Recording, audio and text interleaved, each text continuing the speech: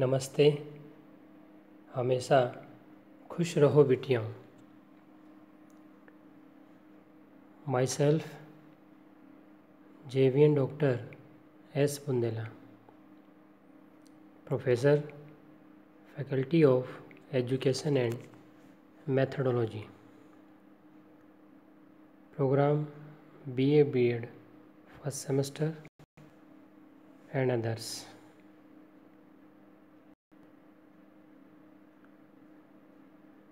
Jyoti vidyapeeth, Women's University, Jaipur, Rajasthan.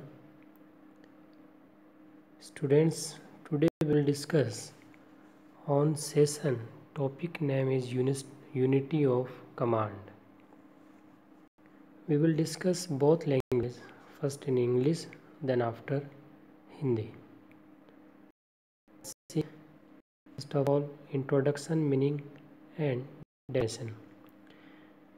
This principle emphasizes the fact that the employee should be subjected to only one person at a time and he should follow the orders of a higher officer.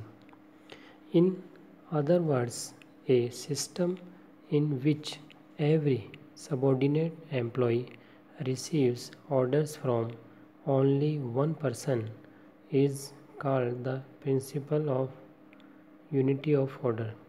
The subordinate officer receives direction and order from the same higher officer, due to which there is no responsibility of any kind of confusion.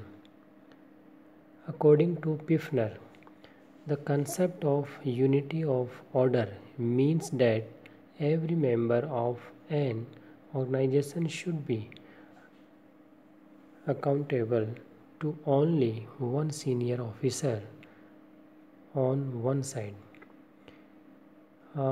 Need for the principle of unity of order. The principle of unity of order is needed because many times the lower officer has to face the orders of many officers higher than himself.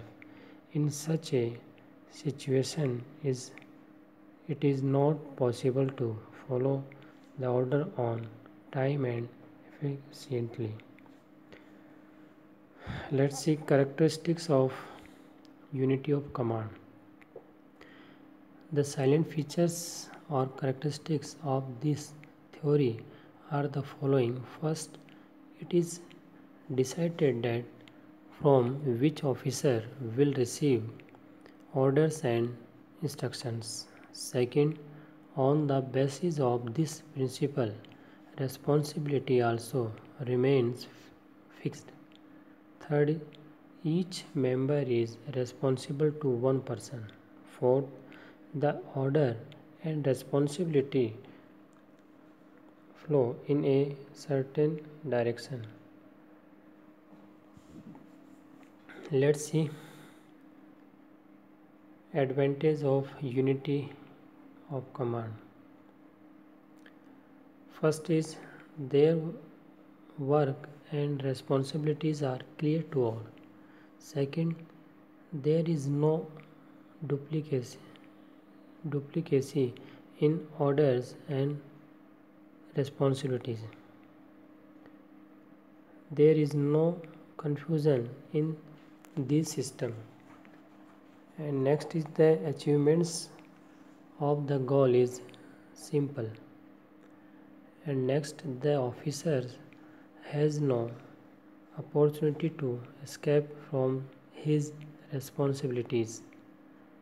Next, there is an increase in administrative efficiency and there is no unnecessary delay in any work. And next is the person giving the order is one, therefore there is no responsibility of any kind of options or confusion. Therefore no conflict situation arises.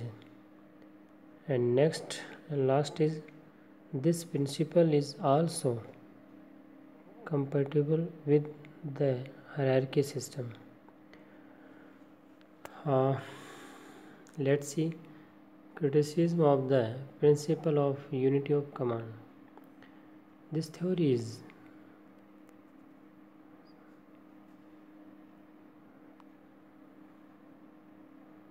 criticized on the following grounds. First, this principle cannot be applied equally to all organizations in administration.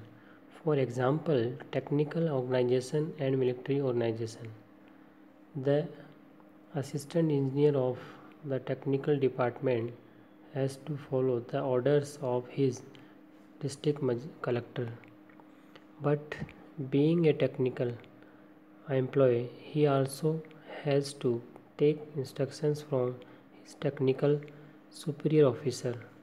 Thus, the technical engineer works in dual control.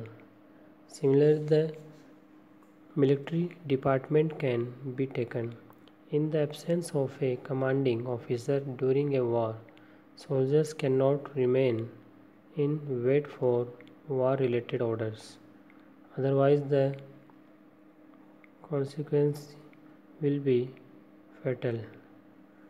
It is clear that wait for war-related orders. It is clear that some areas require both administrative and technical control. Second is a person needs to get orders and instructions from various officers to be fully efficient in his work. And third is Seckler expressed his view of the theory as extends that the administrators in the administration have many masters and they cannot ignore any of them.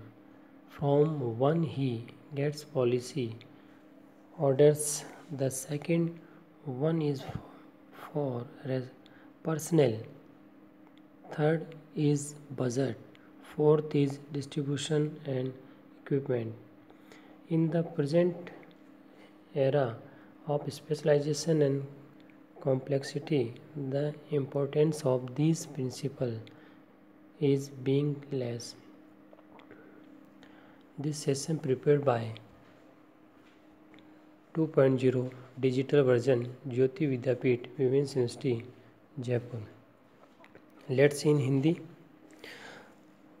Students, आज का जो session है, topic है, उसका नाम है आदेश की एकता. सबसे पहले हम बात करेंगे प्रस्तावना अर्थ और परिभाषा को लेकर. ये सिद्धांत इस तथ्य पर बल देता है कि कर्मचारी को एक समय में एक ही व्यक्ति की अधीन रहना चाहिए और उसको एक उच्च अधिकारी के आदेशों का पालन करना चाहिए. अन्य शब्दों में एक ऐसी व्यवस्था जिसमें प्रत्येक अधीनस्थ कर्मचारी केवल एक ही व्यक्ति से आदेश प्राप्त करे, आदेश की एकता का सिद्धांत कहलाती है. अधीनस्थ अधिकारी एक ही उच्च अधिकारी से निर्देश व आदेश प्राप्त करता है. इसके कारण किसी भी प्रकार का भ्रम संगठन में नहीं उत्पन्न हो सकता है. पिफनर के शब्दों में आदेश की एकता की अवधारणा का अर्थ है किसी संगठन के प्रत्येक सदस्य को एक और केवल एक ही वरिष्ठ अधिकारी के प्रति जवाबदेह होना चाहिए. अच्छा, अब बात करते हैं हम आदेश की एकता के सिद्धांत की आवश्यकता क्यों पड़ती है या क्या महत्व है. आदेश की एकता के सिद्धांत की आवश्यकता इसलिए पड़ती है क्योंकि कई बार निम्न अधिकारी को अपने से उच्च कई अधिकारियों के आदेशों का सामना करना पड़ता है. ऐसी स्थिति में आदेश का पालन समय पर एवं कुशलतापूर्वक कर पाना संभव नहीं होता है. अब हम बात करते हैं आदेश की एकता की विशेषताएं. Characteristics of unity of command. पहला है, यह निश्चित होता है कि कौन व्यक्ति किसके आदेश और निर्देश प्राप्त करेगा. दूसरा, इस सिद्धांत के आधार पर उत्तरदायित्व भी तय होता है. तीसरा, प्रत्येक सदस्य एक ही व्यक्ति के प्रति उत्तरदायी होता है. चौथा, आदेश व उत्तरदायित्व का प्रभाव निश्चित दिशा में बना रहता है। अब हम बात करते हैं आदेश की एकता के लाभ, advantage of unity of command. पहला है सभी को अपने कार्य और उत्तरदायित्व स्पष्ट रह पाते हैं। दूसरा, आदेशों और उत्तरदायित्व में दोहरापन नहीं होता है, डुप्लीकेसी नहीं होती है, ठीक है, हर व्यक्ति अपना कार्य कर पाता है। तीसरा, इस व्यवस्था में किसी भी प्रकार का भ्रम नहीं होता है। चौथा, लक्ष्य की प्राप्ति सरल होती है, आसानी से हो जाती है। पांचवा, अधिकारी को अपने उत्तरदायित्वों से बचने का कोई अवसर नहीं मिलता है। छठा, प्रशासनिक कार्य कुशलता में वृद्धि होती है और किसी भी कार्य में अनावश्यक विलंब नहीं होता है। और सातवां है, आदेश देने वाला व्यक्ति एक ही होता है, इसलिए किसी भी प्रकार के भ्रम की संभावना नहीं होती है और संघर्ष की स्थिति भी नहीं होती है और संगठन में कार्य अच्छे से चलते हैं। और अगला है, ये सिद्धांत पद सोपान प्रणाली के भी अनुकूल होता है, हायरार्की सिस्टम पर बेस्ड है, उनके लिए बेनिफिशियल है।